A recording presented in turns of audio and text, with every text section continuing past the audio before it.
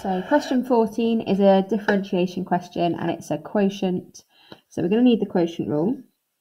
The quotient rule, it's in the formula book in the form with like v dashes and things, but some people prefer to have it in this form. So v du by dx minus u dv by dx all over v squared. So that's when y equals u over v. So for ours, u is x minus 4. So du by dx is 1. V is 2 plus root x, which you may prefer to write as 2 plus x to the half to differentiate it. And then dv by dx is a half x to the minus a half, which might be useful later to have as that. So let's substitute it in to our quotient rule. Dy by dx is 2 plus root x minus x minus 4, a half x to the minus a half, all over 2 plus root x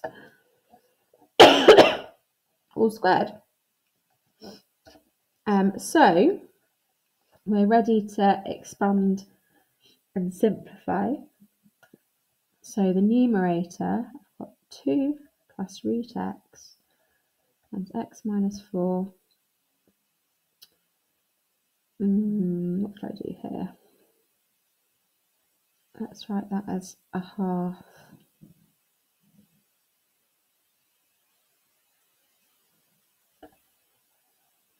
Actually, I'll take the half x to the minus a half down as a 2 root x.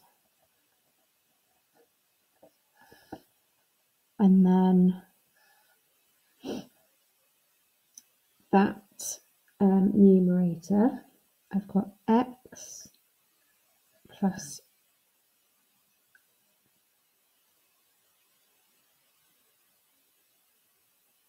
4 root x plus 4 over 2 root x plus root x all squared.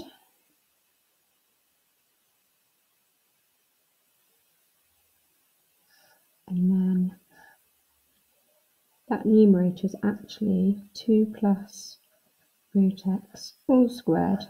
We've got that nice hint there that we're going to want to cancel that.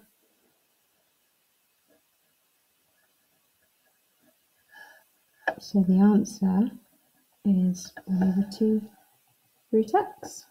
So there you go.